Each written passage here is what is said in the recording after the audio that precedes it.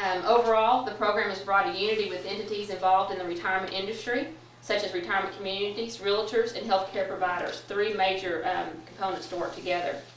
The City of Big Spring, did y'all know they were certified? The City of Big Spring. That's right. I have another shocker for you. Our most recent was the City of Paducah. Does everybody know where Paducah is? Paducah is 30 miles west of Crowell. Do you know where Crowell is? No. Okay, guys, we're talking 2 hours to the closest Walmart. Paducah. They are trying to decide if they're going to be able to keep their police force or not. I'm talking that kind of rule.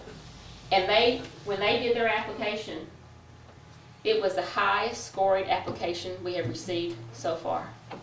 And I'm here to tell you, if the City of Paducah becomes a certified retirement community, you're a shoo-in for sure.